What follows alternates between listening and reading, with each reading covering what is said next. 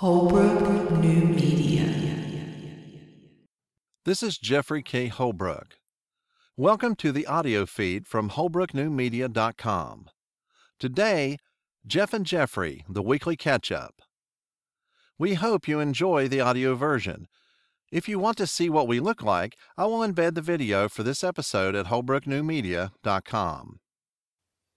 Hello everyone, I'm Geoff Blanchard. And I'm Jeffrey K. Holbrook, and this is the weekly catch-up.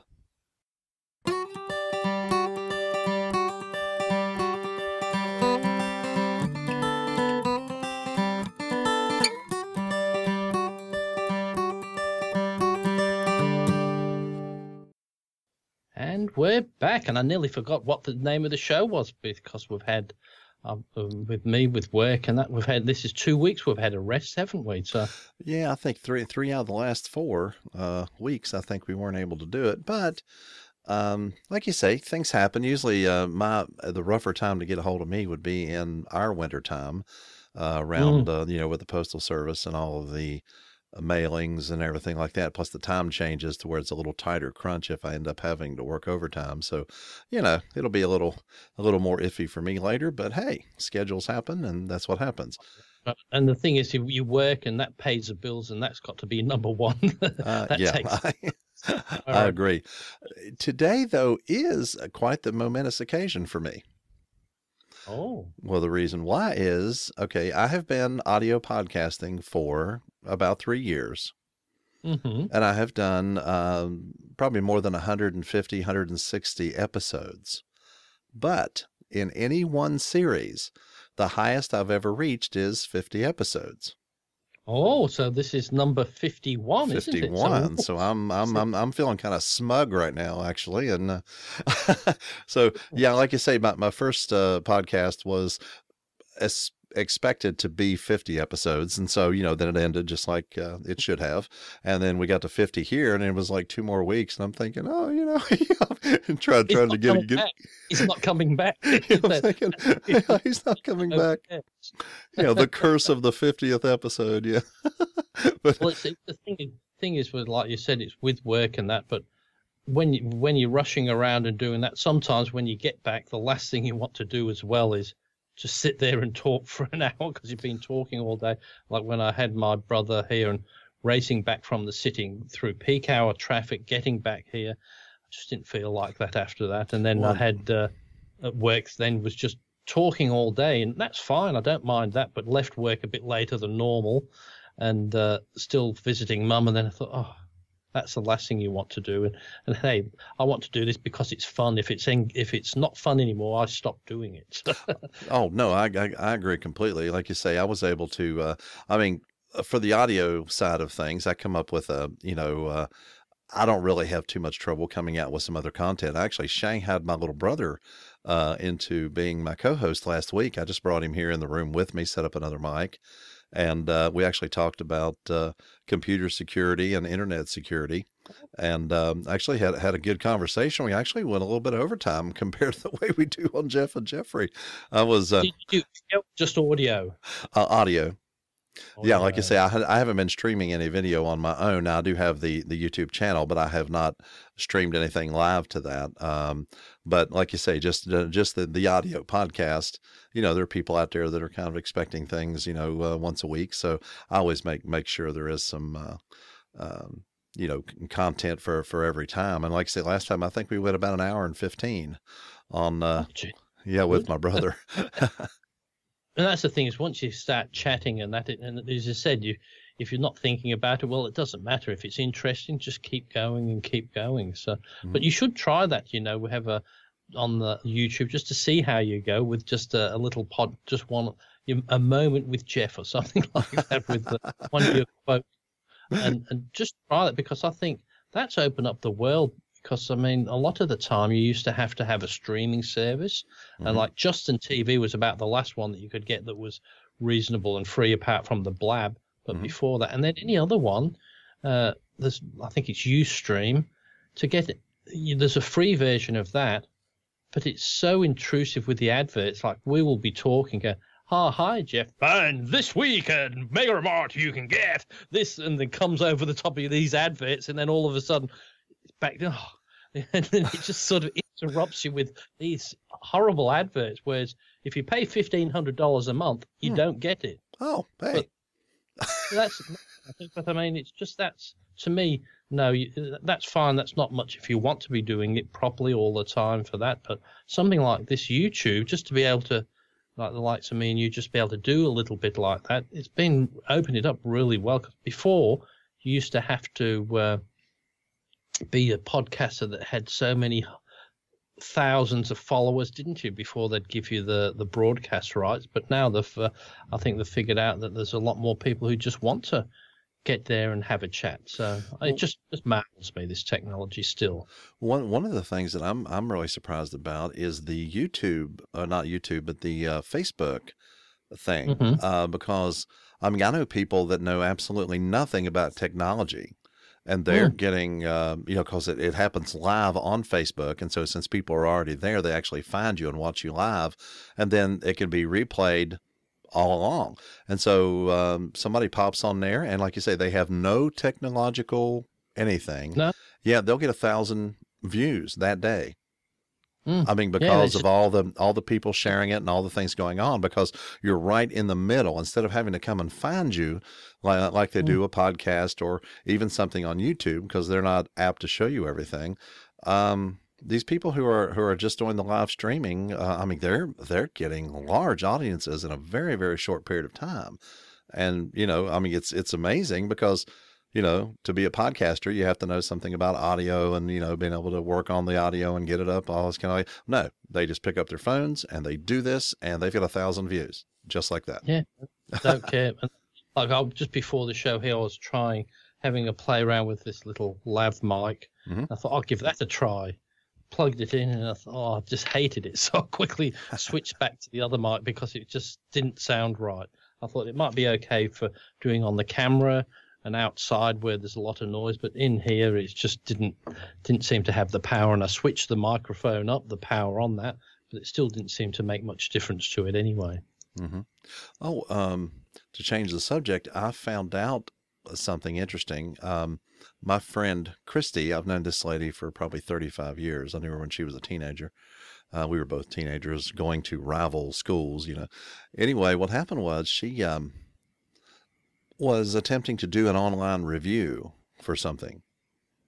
Oh, okay. And so she got everything done and then hit send, and all of a sudden it said that they do not allow profanity on their reviews, which this woman probably hasn't thought a profane word in 35 years.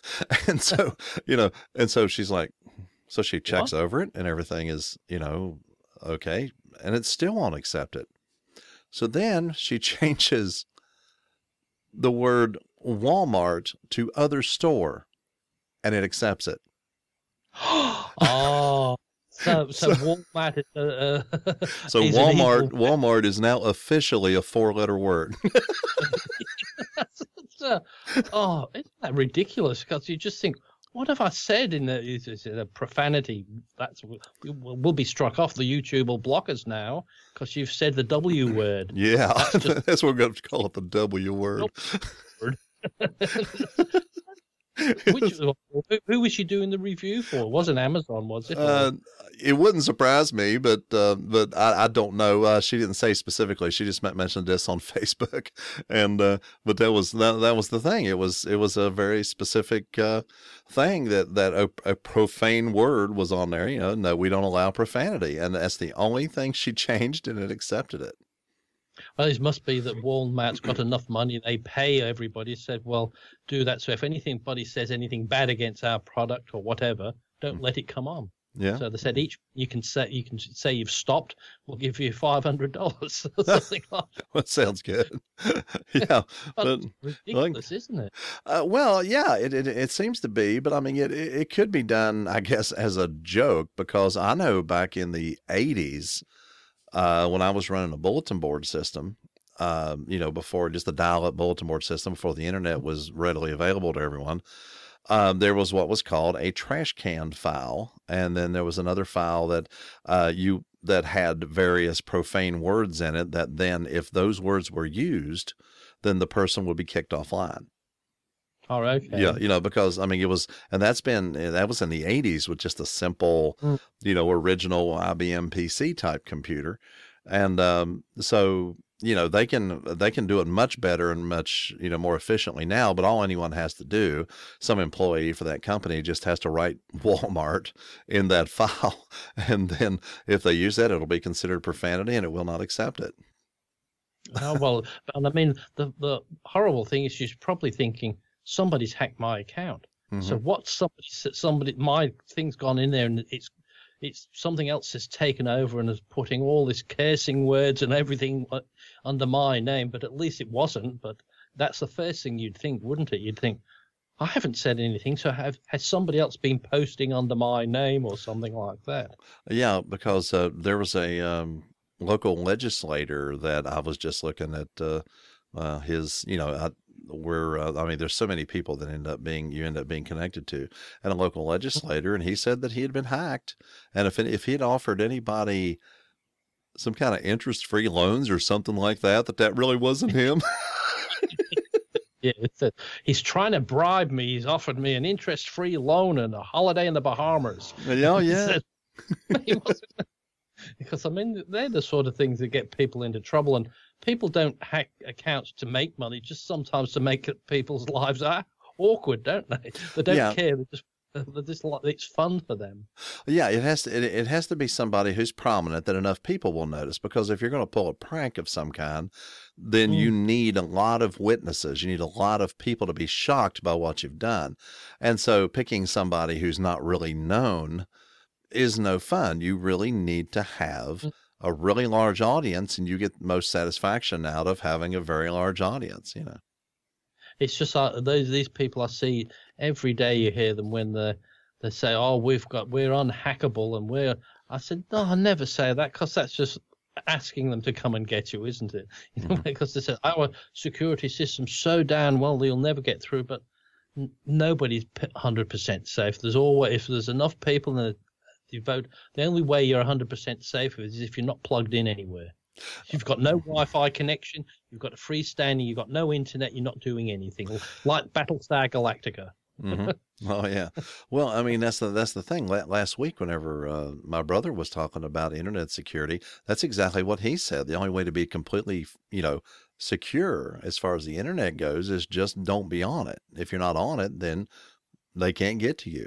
And we were talking about cameras on various devices that are inside the house and different things. And he said that there's Russian websites that actually just are showing they've hacked into the cameras, like in babies' rooms and different things in America, and just have these sites that are just streaming these cameras in America that they've hacked through people's security in their homes and doing that. And his assertion was, if it can be invented by man, then it can be circumvented by man. Well, I mean, it just goes without saying, if you can do it, if you can stream it, do it yourself, somebody else can get it either. There's no way, like even when you do on Skype, I'm always thinking, no matter what, if we can do this, somebody else can get in there somewhere. Surely there's somebody getting in there. We had an incident last week here, was in Melbourne, where all of a sudden at 4:30, all the trains stopped. All the trains stopped. Wow. All the signal controls failed, so all the trains just stopped dead on the tracks, and no trains were going anywhere for about 3 hours. Wow. And they came out to, oh, no, we haven't been hacked.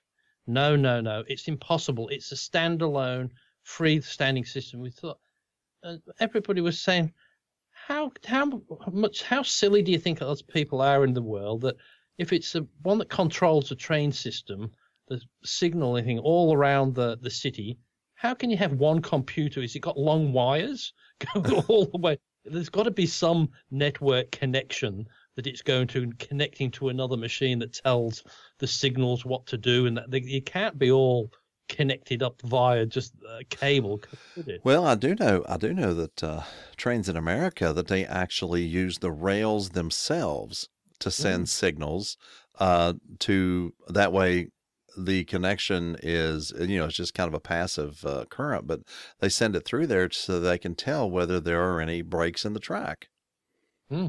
And so, Well, they can tell the conductor whether or not there's actually, whether, the track is whole as you go. And that way you can go as fast as you want to, as fast as they'll let you, and do it that way. That way you know if there is. Now, somebody could make a break in the track and then do a jumper, hmm. with I a couple of suppose, wires and clips or something. and I suppose even then, like you said, if it's going through the tracks, yes, but that still is that would still, somebody could still get that, couldn't they? So they could still get into that somewhere along the way if there's thousands of Well, miles. to me, I'm guessing, I don't know what gauge wire you would need, but you could get a couple big clips and take out a section of the track and then clip from one side to the other and keep them think that the track's there.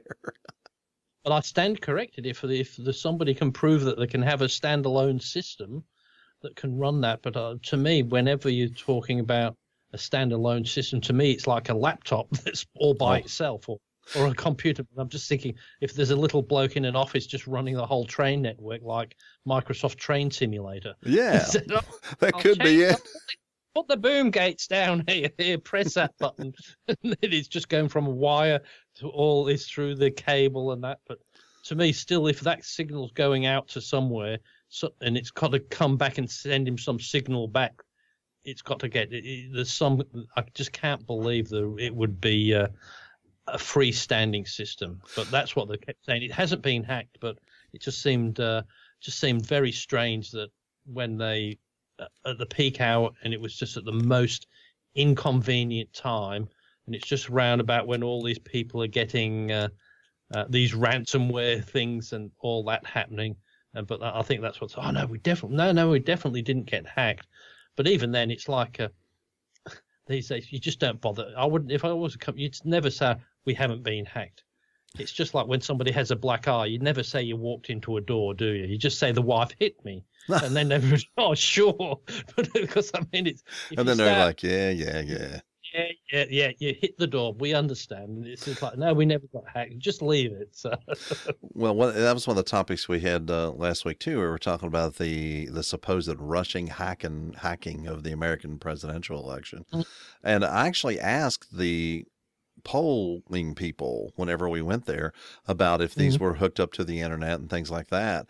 And the machines that they have are completely separated from the internet. Each machine is even independent of the other machines, the actual voting computer machines. And then they had something that was still local, that whenever you got done, it actually printed whatever it was. It was almost like the old computer card days, and it kind of printed up a card, or put little holes in it or whatever, and then you take that card and slide it into the tabulator, and that would actually tabulate your vote. And then it has to be looked at and certified by the secretaries of state of each state. And so the only thing I figured out about any kind of hacking, the only thing that's really been done was, and what's really been alleged, they keep calling it hacking, but what it is they were saying that there was a whole bunch of misinformation that was actually put over the internet that could sway votes in one way or the other. And I said, well, to me, that just sounds like campaigning. That's right.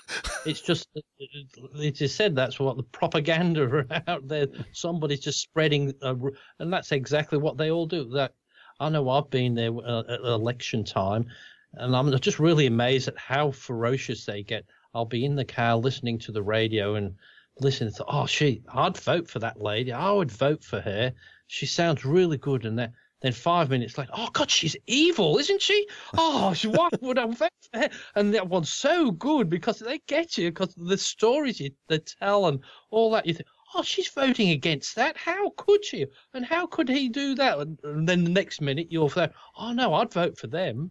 And because I don't know how anybody can make a real educated choice by listening to all the propaganda, because they all sound so damn good, and then they rubbish the other one so well that you'd think they were the most evil person on earth, wouldn't you? So, well, I mean, but we have on regular TV, you have advertisements that are based on, one of them is by that one candidate, and they're saying how good they are. Then the next one is by the other candidate that says how evil they are, and then it goes back, and the next one's by. So you might have 4 in a row that are bouncing back and forth talking about how good or how bad. But what happens is there are no bills that just have one thing in them. They have hundreds of separate items, and they scour these bills saying, so-and-so voted against money for veterans. And there was this one bill that was about building a bridge over in a certain county or certain state, and somebody tacked on at the end some kind of a thing to give $10 to veterans. And yeah, and then they never saw it, never knew about it, and they vote the bridge down because it's just a big pork barrel, as they call it, and they find that, and then they just drive it home that they voted against money for veterans. I mean, honesty. There is no honesty at all in this. It's all lies. All you can do is look and see what they actually did. Look at the votes yourself and look at the bills yourself. Now, there is a podcast, believe it or not. It's called Congressional Dish. And what they do is actually read the content of the bills that are going through Congress. It makes it to where you can actually find out what it is without having to do all the reading yourself. And she actually reads the content of the bills. And so you can find out what's actually in them. Because this, as you said, when they want something to, it's like I watched that thing like Yes, Prime Minister, that English one, and there was saying, says, oh well, they had a survey and everybody was for that. He said, well, of course there would be. He said it all depends what you put in the bill and how you ask the question. Exactly. Because he was saying there was something. He said, well, what do you mean? He said, well, like conscription. He says, are you afraid of somebody murdering you in your beds at night? Are you afraid to walk the streets? Yes. Would you be in favor of conscription? Yes. And he said, but if you want the no answer, he said, would you like to see your children go off to war and be killed? Would you like to? And they said, oh, exactly. No. But they said it all depends how you phrase it. It's the same question, but it's all depends how you phrase it. And that's what a lot of politics is about, isn't it? It's just how do you phrase it? Getting back to the hacking, we had also as well, like you said, not necessarily, as I said, to me, hacking is when somebody gets in and maliciously gets the information, does something with it, or gets right into your system. But we had the Australian census that goes every 4 years, and this year they usually send you a form and then come and pick it. It's all you do, all the ticks, all the 50 or 60 questions. But this year they said we're going to do it all electronic. Said if the Americans can do it on, for the voting electronically, we can do the census electronically. So comes and they said, oh, and before the night came, they asked the people, so now are you sure with asking all the people to do the census to get on the internet to your site all at once, are you sure that you can handle it? Oh, that'll be no worries. We've got no problems. We've checked that. We've had load testing on the site. There's never going to be a problem. Not going to be a problem whatsoever. And come census night, and this was the thing you had to do, or else you'd get fined $175 for not doing it. Census night, when he said, "No, this is the night you've got to fill it in." Site not available. Site not available. Site not available. Wasn't available for 3 days. And so they reckon, oh, it was hacked. It was overseas hackers. But what it wasn't hackers. It was just somebody. What do they call it? It's there's a name for that, where there was just bombarding the site. Oh, a brute force attack. Yeah, that's right. So there was just doing that. So that wasn't, to me, it wasn't a hack. But even then, I think, to me, I thought maybe it was just a convenient excuse that the system couldn't handle it, because the thing was they didn't ask the whole population. Like, I mean, we're not as big as population as America, but if you ask 10 million people, I suppose that's what would have to do at least all at once on a night to get on the internet to a site to do it. Surely that's not going to be possible. And we found out after that we could have logged in earlier and done it, but no, they kept saying, no, don't do it. It's got to be on that night. Got to be on that night. When we found out, oh no, you could have filled it in days. Well, why wait? Because we're all sat there waiting for, the Tuesday night after 6 when we could. So everybody was on that at the same time. So it took weeks to do it because instead of doing it all over the night, but it was the same thing as the hacking thing. Oh no, it won't have any problem. Definitely not. And when even when I heard that, I thought it's not going to work, because if you're definitely not going to do it, somebody will do something to make it sure that you didn't do it. But we got through it eventually. But that's what they were talking about for the elections, doing it. And then they said, oh, well, if that's what they do, how could you possibly do an election through electronic means? But yeah, to me, it's all like you said with your machines. They're machines, but they're all freestanding. All it does is punch a card out really and records the information. It doesn't connect to anything else. But then again, slot machines are independent machines, the old ones, and they could rig them, couldn't they? Mechanically you could rig, but they actually printed. I mean, people had complained about that, so they actually printed on your card that you could see who you voted for in these situations. They had little dot things too, but then beside of it, it was printed that you could actually physically see.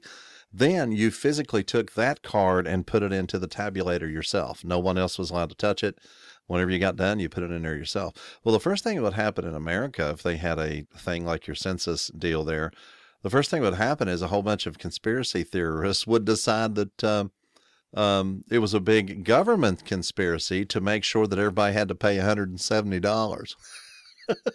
Yes, that does sound about right, doesn't it? So yeah, they didn't care about that, but they wanted to just increase the revenue. Oh yeah, but it was a bit like we had another one where we have the federal elections where it's compulsory to vote. If you don't vote here, you get fined, and that's about a $75 fine. So if you don't, you don't.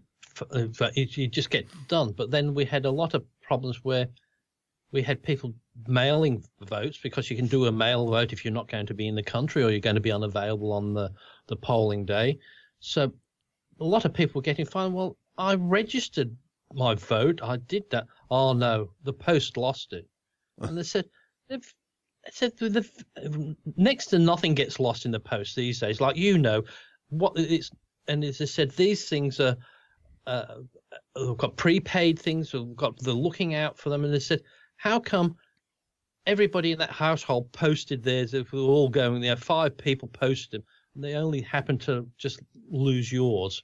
And as I said, a lot of people got these things where they got fined because they said, well, you didn't attempt. But that wasn't a federal one; it was just for the local one. So they were more vicious for the local one than they were for the federal. Well, they want more money. That's what I thought. I thought they're on about the money, but here it says it's not necessarily. It is compulsory to vote, but we say it's not necessarily compulsory to vote. It's compulsory to go to the voting station and get your name crossed off the list. Yeah, that's the main thing. Yeah, because if you don't just get your name crossed off, and you can just fold up your paper and put it in there. There's nothing stopping you from voting if you don't want to. But if you've made, I agree with it. People voting, because I think you've got to have your word, and there's no way you can moan and groan. At least most people here, if we moan and groan, at least we put a bit of paper in and try to say we wanted one or the other.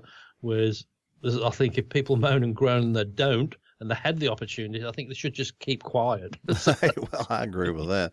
One of the things you find, though, is that if the government needs something, then you're going to be forced. It's going to be compulsory, and they'll do it to you, whatever it is. But if it's something that you've been promised by the government, oh no, that's different. Yes. They will completely pull the carpet right out from under you. Right now, Mr. Trump's budget has some things included that are supposed to do some things about postal workers. Back in the 80s, President Reagan and the Congress and everybody bailed out Social Security at that point by suddenly changing the postal retirement, because the civil service people did not pay Social Security. And right before I was hired, they actually changed the retirement so that all the postal workers from that point on, would start paying Social Security. So suddenly several 100,000 people were paying into Social Security that weren't before. So they reduced the salaries of the newer postal workers and changed all that, and they got it set up. Well, the original intent was that postal workers under the civil service plan before could retire at age 55 if you had 30 years in. Okay. So I've been at the Postal Service now. August next month will be 31 years. Oh. I could actually, but what they did, they changed it for the new system to where, since you started paying Social Security, they reduced the amount of retirement you get, and you're forced, Social Security is part of your retirement plan. So you can't get Social Security until 62. Oh. So the system is set up to where you could retire at 55 and suddenly you had to work till 62. Well, to keep that from happening, one of the provisions they did was to calculate from what your Social Security will be at 62 and give you 75% of that, not from Social Security, but from the Postal Service itself, but raising the age slightly a little bit at a time. So at age 56, I am able to retire with 33 years of service, and that supplement would go on until Social Security kicked in, and then I would have that, and so I could still retire, with a similar type of a thing, although they are raising the age. Well, I've had that promise for 31 years. Suddenly, in the Trump budget, with no preamble or any reason why it was done, even though our pay was reduced and we've paid this for all this time, they're just going to take that away. Oh, $1,000 a month. that's a big thing, isn't it, as well? Yeah. I mean, it's going to make it for a lot of people to where they'll be eligible to retire, but they can't retire because even though we've done our part for all these years, paying into Social Security, having everything reduced, our retirement reduced, everything reduced, at the last second, they pull the rug out from under you. Now, this is Trump's budget that he's submitting. And, of course, it has to go through the ringer of the Congress and all that kind of stuff and see what they do. But you're going to have several 100,000 angry postal workers that'll be voting a bunch of people out if they run something like that through. And to me, I don't know as much as you about the political side, but I would not be picking a fight with the postal workers. Probably would not be a good idea. Now, one of the agreements with back in 1970 was that we are not allowed to strike, so they can't paralyze the country and strike and stuff like that. Which actually that's worked out well for me. I've been fine, but it's just that there was something in my dad's retirement. He was also a postal worker, but he was under the civil service, and there was this thing where they said, okay, if you don't pay taxes now, then you'll have to pay them when you draw it out. But if you do pay taxes now, you won't have to. Well, my dad said, well, I'll just go ahead and pay those taxes for all these years. And then, and then I won't have to worry about it later. Well, right before he retired, the government changed it and he had to pay taxes again. You can pretty much guarantee that as long as the government gets what it wants right now, that they will turn it back on you later and get it from you again. I mean, and that's what the thing is. It always seems to come around when it's your turn, doesn't it? Like you said, it wouldn't come around when you had 10 years in, and it didn't affect you that much because you think, well, no matter what they say, it could change again. It could turn around to the other way. But when but you can't retire now and get your entitlements, can you? You're not quite no, I can't do it right now. They were talking about this starting in 2018. Well, 2020 is about when I was going to retire. That at age 56, I'll be 54 in September. And so, right around, let's see, 17, 18, 19, no, 2019, I could actually retire. So I would be like a year or two out from when they take it away.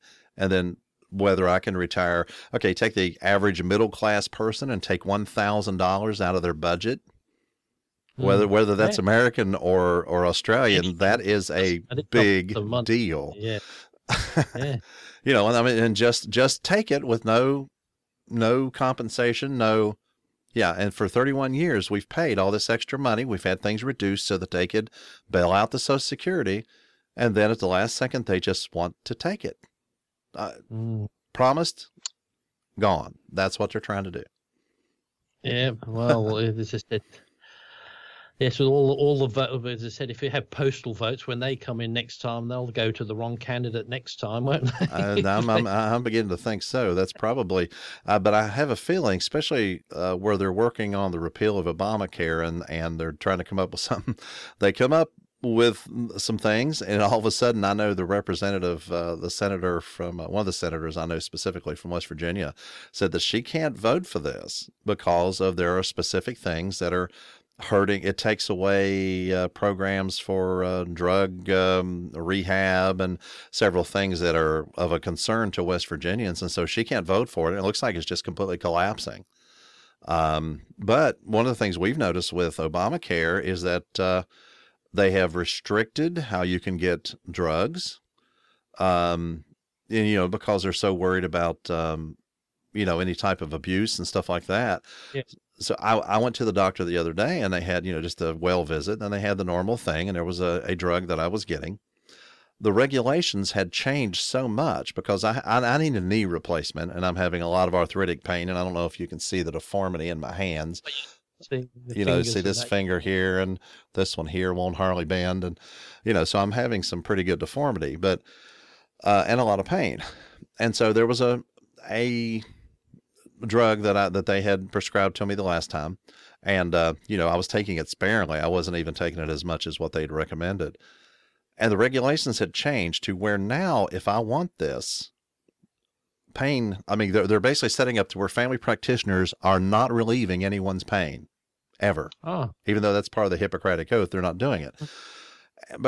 So what happens is people who illicitly are wanting to use drugs illegally are going to get them anyway. But the people like me that need it for some pain relief have to come to the doctor every 3 months and be, of all things, drug tested.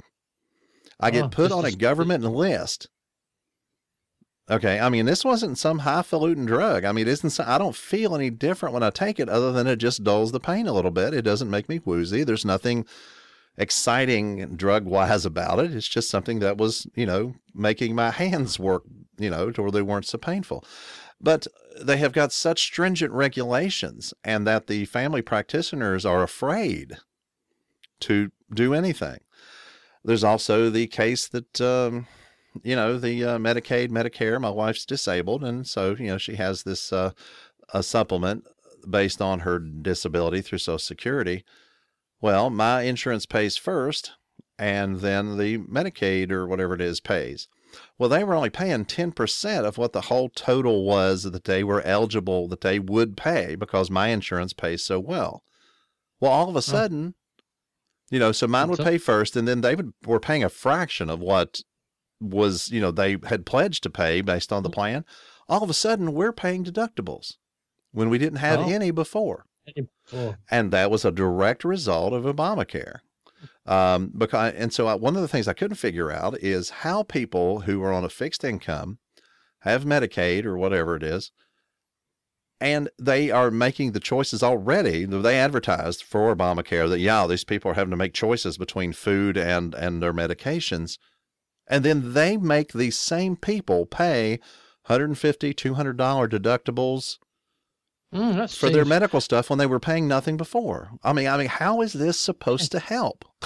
Because that's exactly what people see here. They see, gee, the Americans are strange. Why they want to get rid of Obamacare? Because they just keep thinking it's like our system. And as I said, well, no, ours was working because our one, the similar way to, I suppose it would be Obamacare, but like 1% of my salary goes to, for the national sort of health insurance. It's a single payer system is what they call it. This isn't that. It's a modification of the existing thing with the eventual hope that they can run commercial insurance out of business and force everyone onto government healthcare such as you have. That's they admitted at the beginning that was their plan all along, was to basically end insurance as we know it.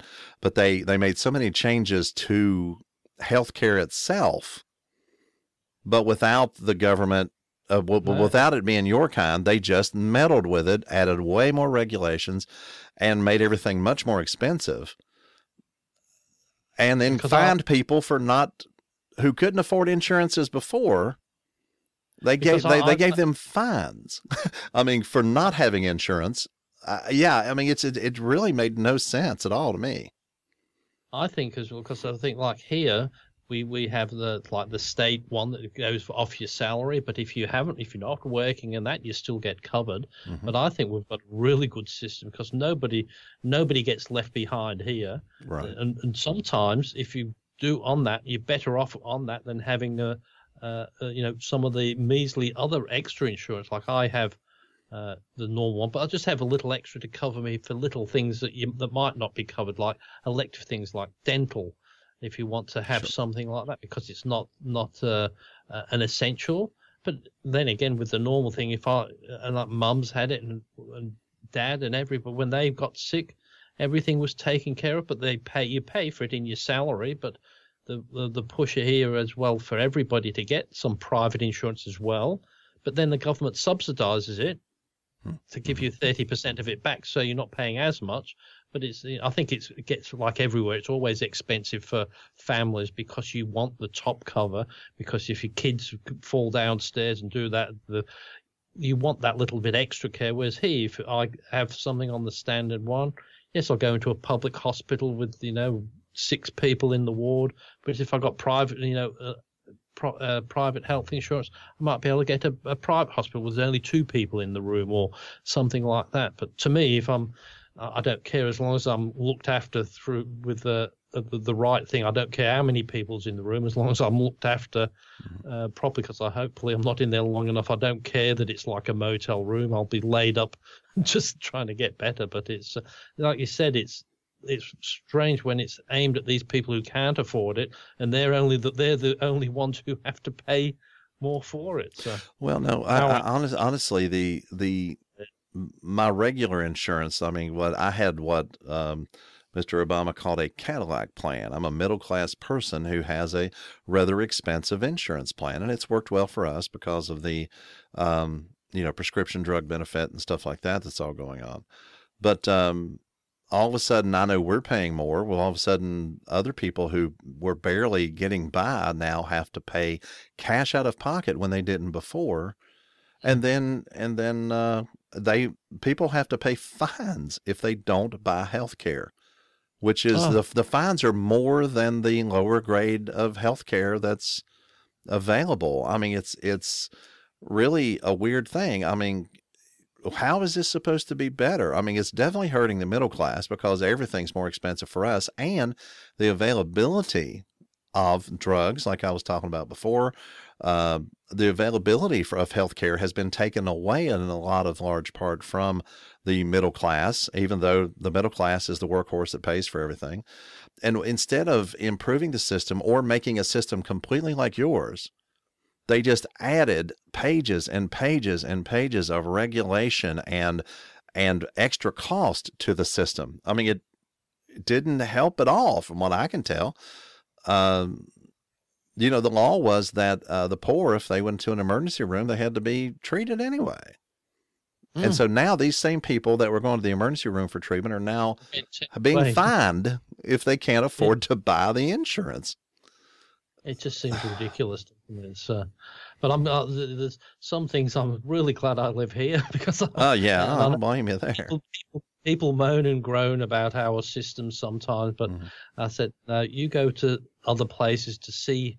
Yes, we might think we're hard done by, but I think on a whole we're pretty well looked after. Like I just can't see of any other place being as good and easy for medical insurance or just being looked after here as well. Like I think with my mother as well, whatever drugs on that I might need, I think there's a $1,000 cap.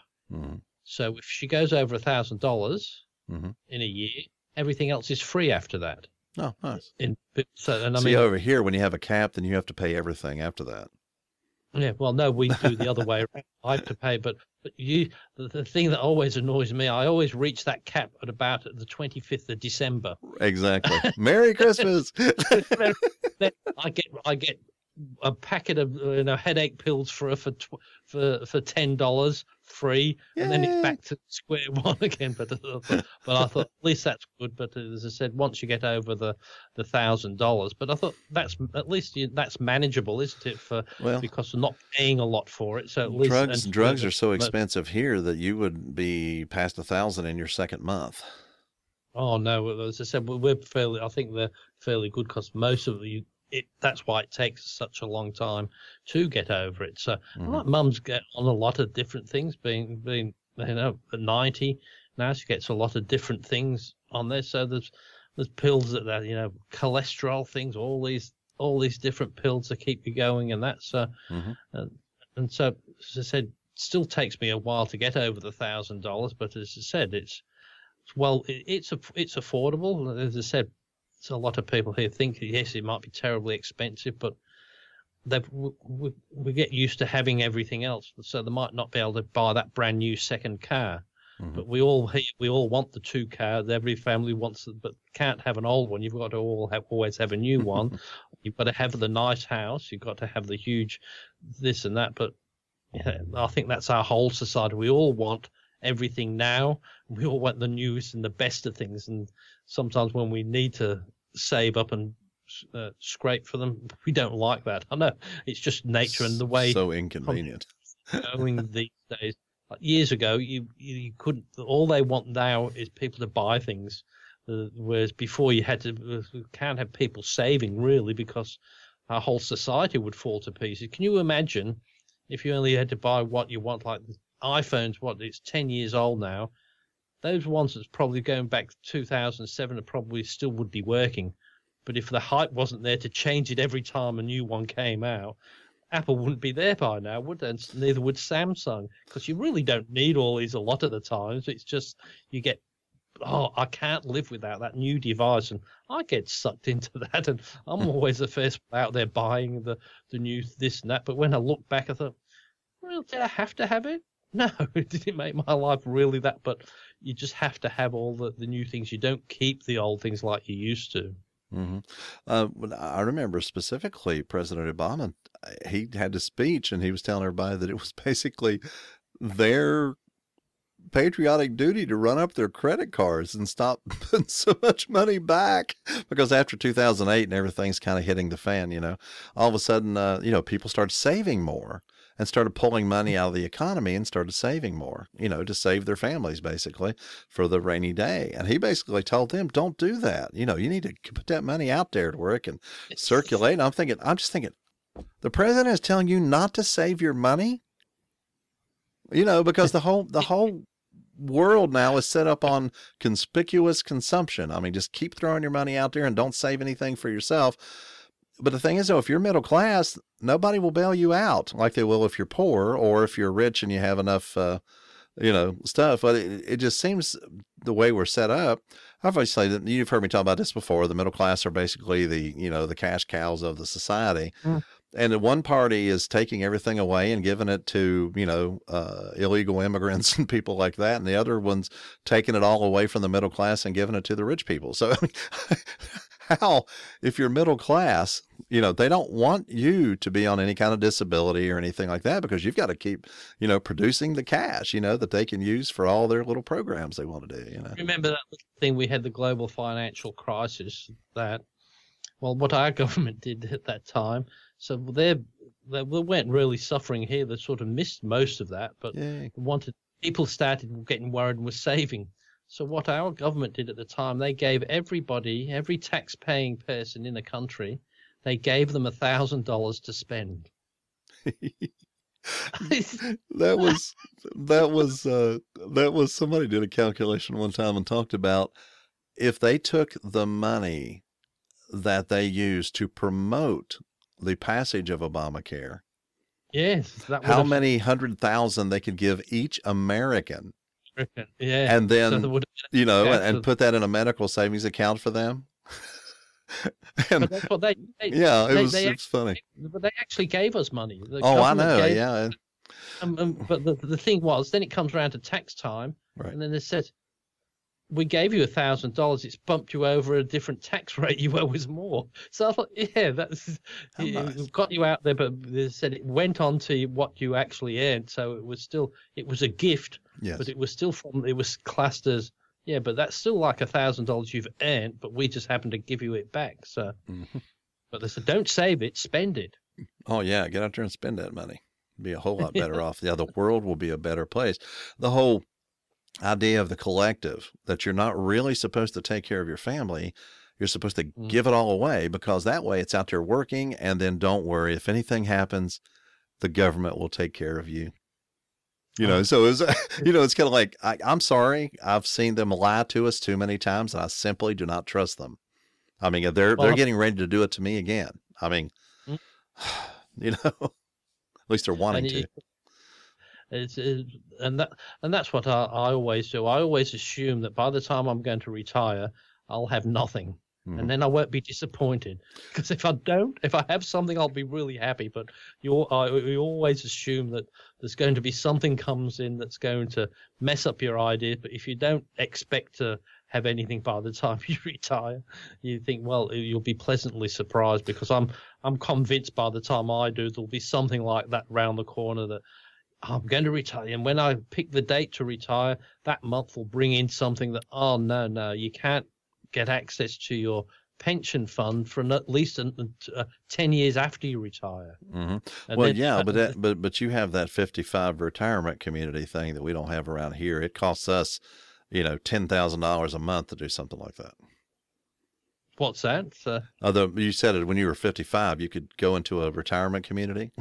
Oh, right. Yeah, that's right. I'm already there. Yeah. Well, I mean, but what I'm saying is, for us to do that, it would cost us probably $10,000 a month to do that. I mean, out of our own money. We don't have anything automatic like that. We have to pay cash money, and you just can't afford that.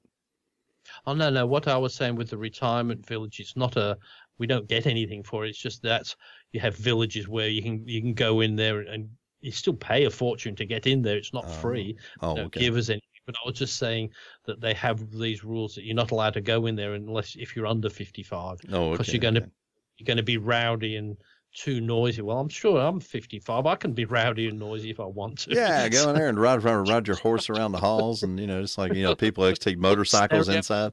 Instead of taking a motorcycle inside, you'd be riding your horse around inside the halls and everything. Well, that's right. I don't have any horse. Don't have a horse now. So you don't have a horse now? I'm sorry. I've got Charlie.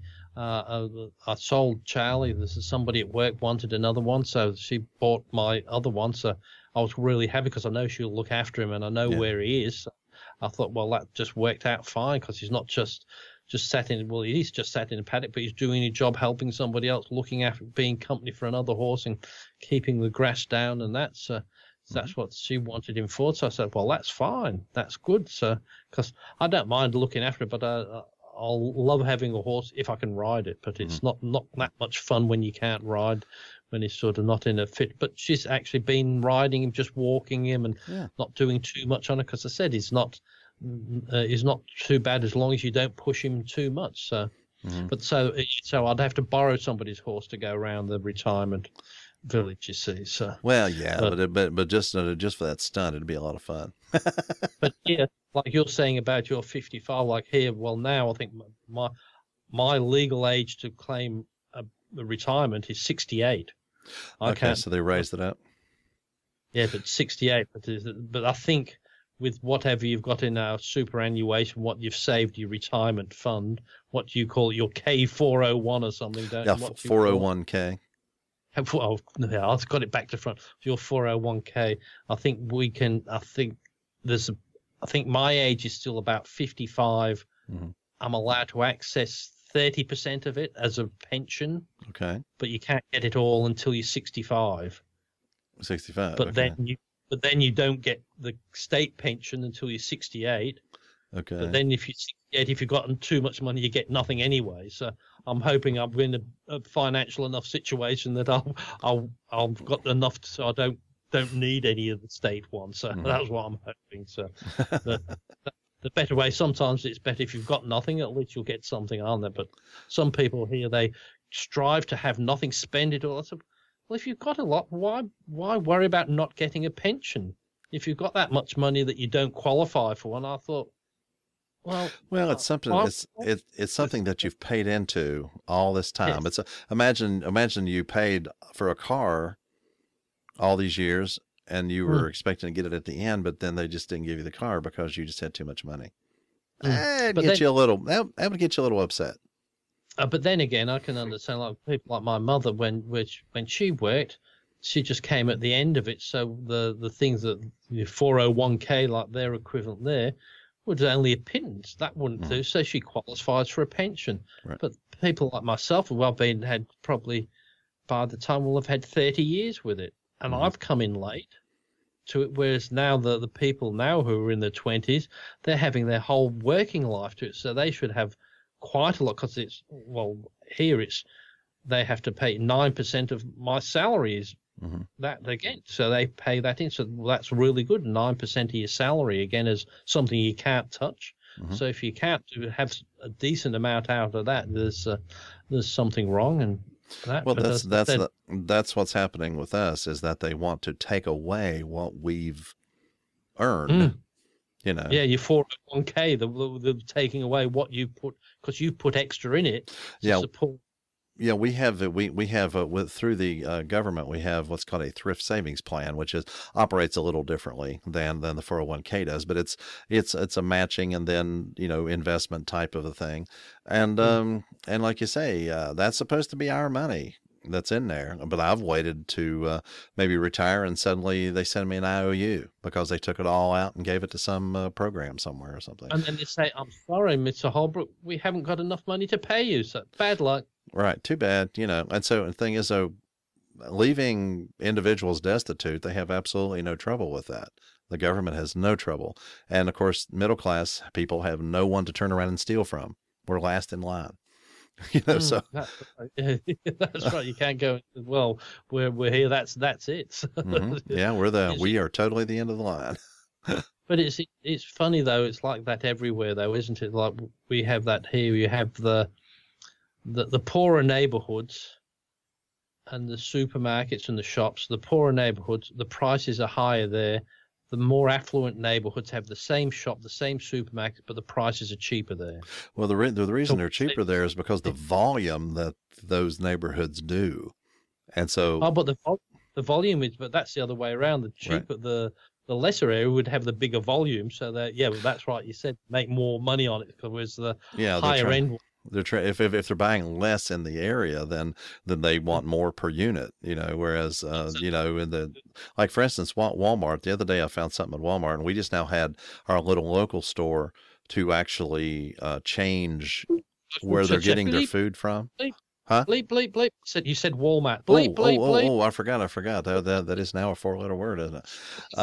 But anyway, what happened was they changed management, that changed the franchise of the kind of store they are. And they were telling us how great it was going to be. And now the sourcing was going to come something that was better from an area that was better for our community and all this, and how everything was going to be cheaper.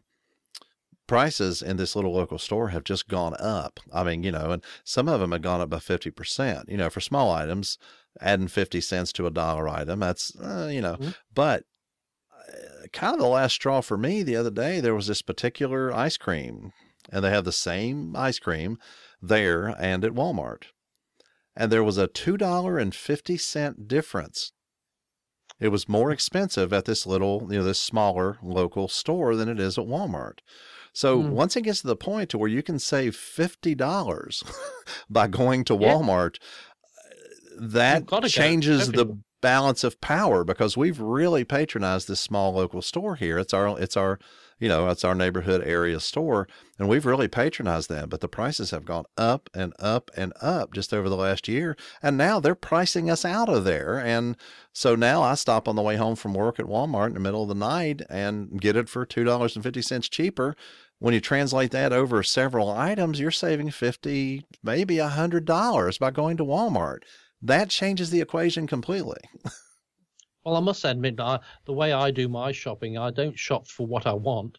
I just shop for what I like the prices of now. But if I do, but as I said, if I see something that I say, oh, okay, that's $2.49, no special. But then if I see it the next week, it's 50% saving, $1.20 or something. Oh, I'll like that. I'll get it then. And if it lasts a long time, but I'll do that with cereals, because you have breakfast cereals. They'll say, 805 gram Kellogg's thing for 805 gram, and here it will be $8.99. But then you just wait, and then the same one, it'll be $4.99 in a week's time. So I get it when it's $4.99. Yeah, and if you're ahead on stocking your food, then you can watch for those deals and get them when they show up. And if it's not, I bet get something else. There's other ones that will be, but I never, I shop and I hate it when they say everyday special price. Everyday special price.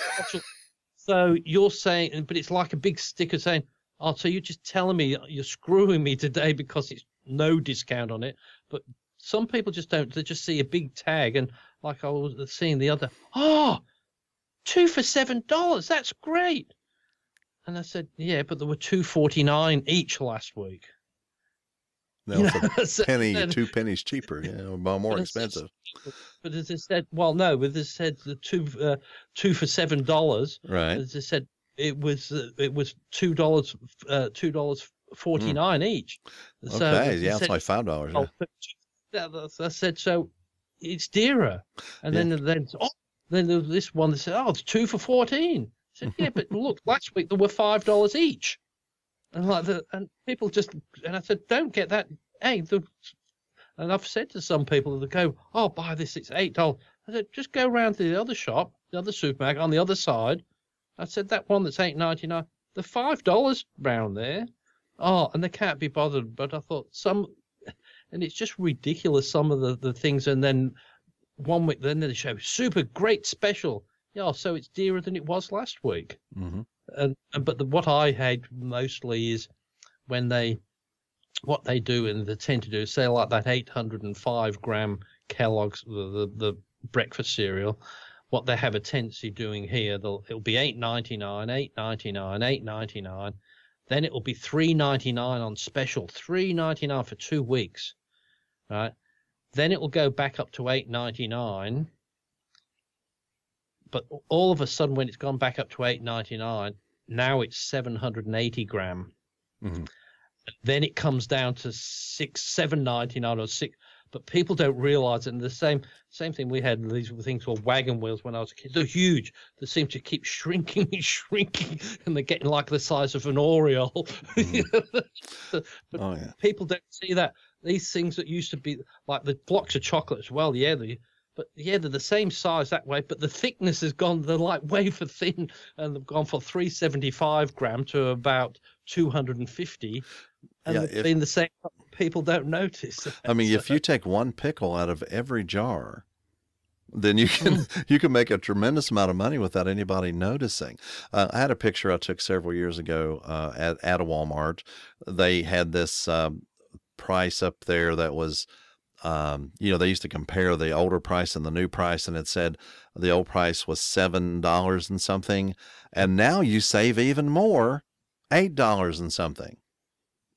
And what they had done was mixed up the two prices. But anyway, I got a picture of that, and I put that on my Flickr account, and that picture has appeared all over the internet. I mean, there are these corporate greed sites, anti-Walmart sites, and what they do is just put the picture up there and then link back to my picture on the Flickr site. I mean, and that picture is everywhere, but it's a legitimate picture where they did it wrong and put the higher price that is what you're supposed to be paying now.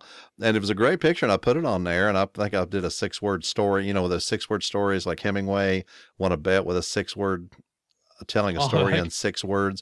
Okay, well, they have this 6-word story thing on there, and I think mine said, mathematics genius finds lucrative new position or something like that is the way it come out, because they, and they actually got all kinds of stuff. But I'm serious, that picture is all over the place now.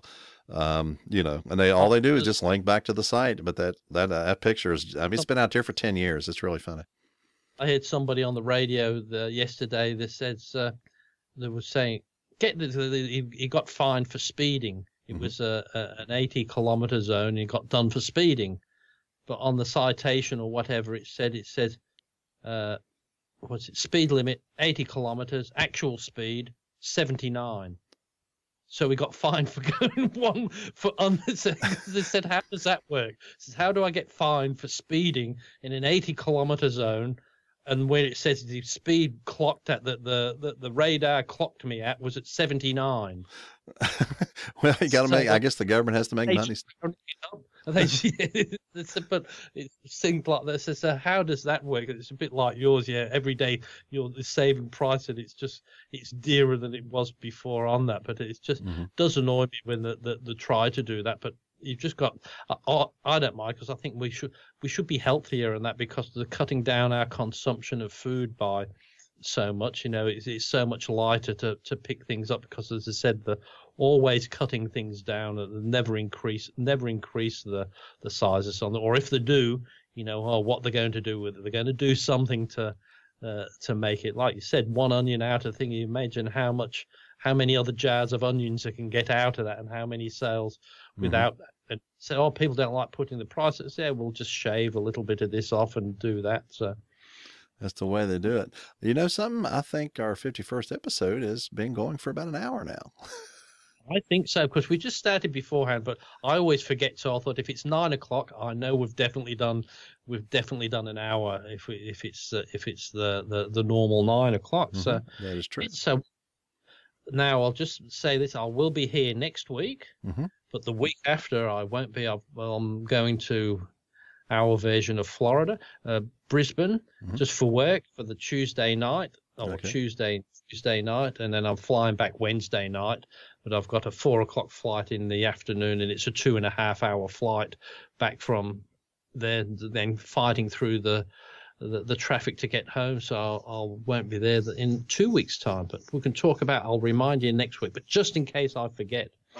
So I was going to say, if I had the means, we could do it via Skype on an iPad, but I don't have the means to do it from that, so I don't know.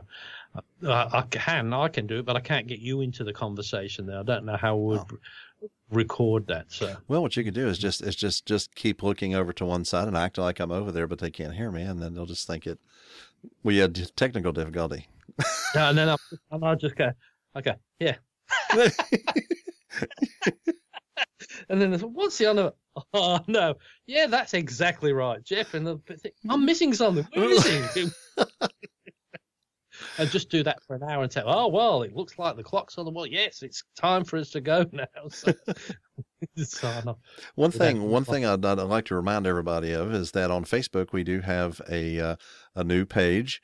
And we actually have more than 100 likes on the page already. So that's working out really well. So anyway, just facebook.com/The Weekly Catch-Up, and the video versions of the show will be made available on that. And I can guarantee you that there will be no politicians this week clicking on the like button either. I would say probably not. Well, they've all been hacked anyway, so. Oh, that's right. Yes. So, but it's strange that if the Russians can't give us extra views, like do that. Well, I don't know. I think we have to have some kind of back channel talks with them, and if we want something done, that's what'll happen. But anyway, everybody remember that Walmart is a 4-letter word now. You have to be careful with that. That's right. Yes, don't upset them as well, or else. And I'll have to try that somewhere else. Do something else to say. Oh, you're nothing but a Walmart. Oh, how dare you call me a Walmart? Oh, it's. I won't say what do they used to say. It was melon farmer in the films, didn't they? That's when I don't remember the use of that here, although it could have been somewhere else, because there are probably melon farmers around here. No, but it happens a lot. Just when you're at home, just have a look in the mirror and just call yourself a silly, rotten melon farmer, and just look at the lips and what it matches up to in the real world, because they never said that, but that's what they dub over the lips when somebody says you're a stupid, rotten melon farmer. Okay. It just go. It took me ages. I thought, not very aggressive there. What if these why are they picking on melon farmers? But it had nothing to do with that. So Anyway, we'll leave you on the Walmart and the melon farmers this week, and catch you all next week. And bye for now. Thank you so much for listening. Links for a free subscription, feedback, and everything else we do is at holbrooknewmedia.com. You can find all things Geoff Blanchard at geoffblanchard.com.